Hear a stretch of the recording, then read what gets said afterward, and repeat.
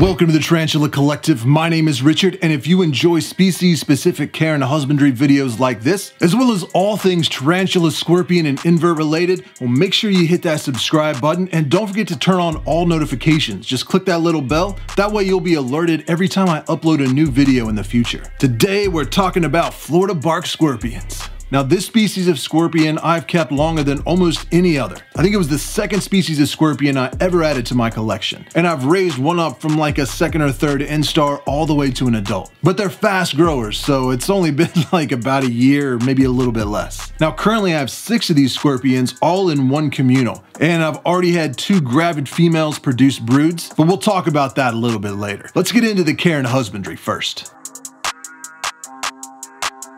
The C. gracilis, or Florida bark scorpion, actually originated in Cuba, but can now be found in a lot of the southern United States and northern parts of South America. They have even been found in the Canary Islands, Gabon, and Cameroon, most likely unintentionally brought there by people. This is a semi-arboreal species that lives mostly on the bark of trees and under fallen trees. This scorpion is known to climb up the base of the tree and find hiding places in the crevices of the bark. They are a communal species and can be found in nature, sharing the same hides and living in very close proximity to each other. They can grow to between 3.5 to 4.5 inches in size, with the males being longer and skinnier with elongated metasoma segments, while the females are thicker or stockier. They mostly have a reddish-brown color but are polymorphic, meaning there are different color variations even within one brood. Some appear to be more black or maybe different shades of brown. They can also be black with a little red, dark brown with yellow legs, or dark brown with reddish and black tail sections. These scorpions are not very defensive, but definitely skittish. When disturbed, they will usually try to retreat and hide as opposed to standing their ground or trying to sting. They can move very fast, so always be mindful. This is a communal species, and I have had no issues keeping mine together as adults. The bark scorpions are prolific breeders, so you should expect that you will eventually have gravid females if you're keeping males and females together. On average, their broods can be anywhere from 8 to as many as 30. The first brood in my care was 35 scorpions, though about 5 of them were sickly and didn't live very long after leaving their mother's back. When my gravid female has a brood, I carefully remove her from the communal and set her up in her own small enclosure to raise her young in peace, without having to worry about the other scorpions trying to eat her young. Scorpions climb onto their mother's back and stay there during the first instar of their life, feeding off the nutrients the mother excretes from her back. After they molt, they enter their second instar stage and still spend some time on her back at first, but wander off and start exploring soon after. Once most of the baby scorpions have moved off their mother, I begin to carefully remove them one by one and place them in their own tiny enclosures. I use small 2-ounce deli cups with ventilation holes in the sides and on the top. It is important to separate them at this stage of life because they can become cannibalistic as juveniles, usually attacking and eating their siblings when they are molting. I then reintroduce the mother back to the communal. It is important to know that most likely she will mate again shortly after being reintroduced and can have another brood within 4 to 6 months.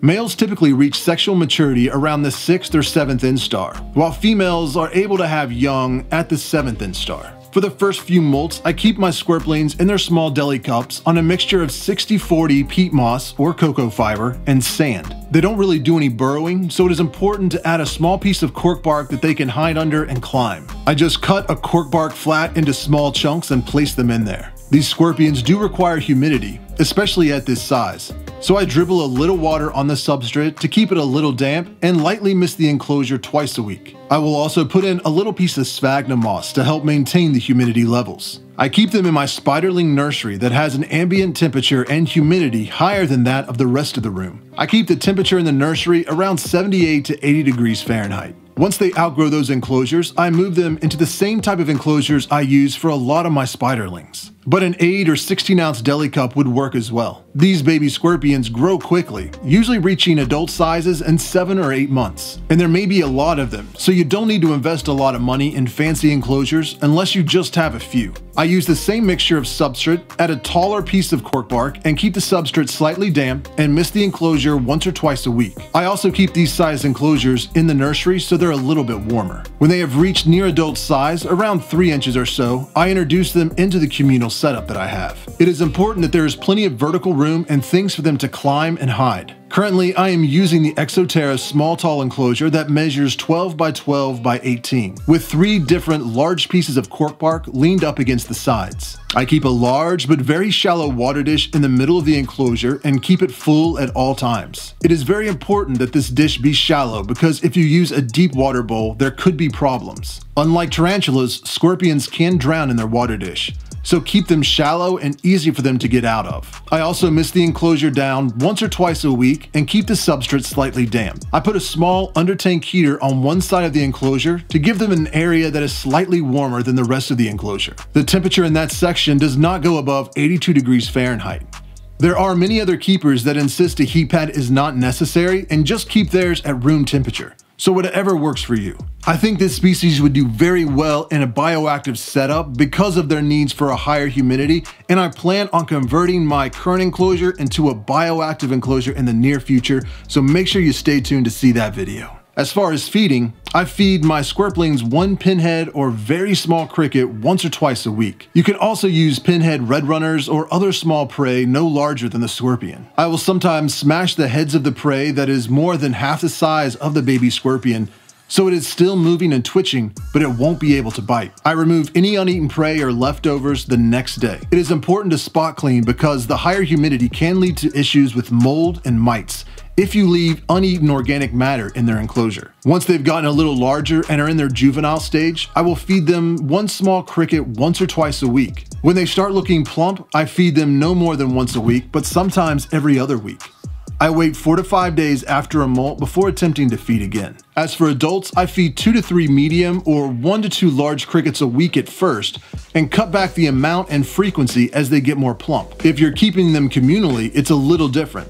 For my communal, I usually drop in 2 to 3 crickets per scorpion once a week. If I notice there are no crickets in the enclosure and it's been a few days since they've been fed, I will drop in a few more feeders. I try to keep them well fed and prey readily accessible so they don't turn to cannibalism out of hunger. So far, I've had no issues with cannibalism in my communal, and I've been keeping them well fed. These scorpions, like all scorpions, are reactive to UV light, meaning their exoskeletons glow under black light, except right after a molt. This comes in very handy when rehousing or spot cleaning their enclosure. I turn on the black light or use my black light flashlight while interacting with them because it makes them very easy to see. These scorpions blend in very well with the cork bark and even seem to be camouflaged on the substrate and can be very easy to overlook. So using a black light really helps to make things much easier and safer. Now, as I mentioned, I have had a few broods of these scorpions in the past few months. Each of them had a brood around 25 to 30. Now, a lot of people have been expressing some interest in picking up some of these scorpions from me, and I have said many times I am not in the business of selling tarantulas or scorpions. I have no desire to get into that business, but I also don't have room to keep all of these. So what I'm gonna do is give a few of them away to some Patreon members and have a contest or something to subscribers, just people that are in the US. I'm here with Megan. Finally got her. It took me forever to get here, but we got her set up with some scorpions, and she wanted to say hi to you guys. Hello. And she didn't come alone. Hello. Right. Well, I think we're gonna head back, but I'm glad you got some scorpions. So excited. Yeah. All right. Thank you. But the majority of them, I have worked out an arrangement with Tanya over at Fear Not Tarantulas, and I want to be sending the little baby scorpions to her, and she's going to take care of putting them for sale up on our website and sending them out to you guys that wanted to buy some. So if you're interested in picking up one of my baby Florida bark scorpions, I will leave a link to the listing on Fear Not Tarantulas in the pinned comment at the top of the comment section, as well as I'll just have it linked in the description. Hopefully this video will help you provide them with the best possible care, and if you have any tips, tricks, or other husbandry advice or experience that you want to share on this species, make sure you tell us all about it down below in the comments. There's not a lot of videos out there that pertain to this particular species, and it can even be hard coming across some care sheets online. Now, I will be posting a detailed care sheet, pretty much everything that I talked about in this video, on my website, where I've got all of my care sheets listed, thetarantulacollective.com. So be sure you check that out. If you want to see some more scorpion videos that I've made, just check out this playlist right here. And if you want to see some awesome scorpion, tarantula, and snake feeding videos, just check out this playlist right here. Well, I really appreciate you watching. Subscribe if you want to see more videos. Thanks for buying Tarantula Collective merchandise, and I will see you next Tuesday.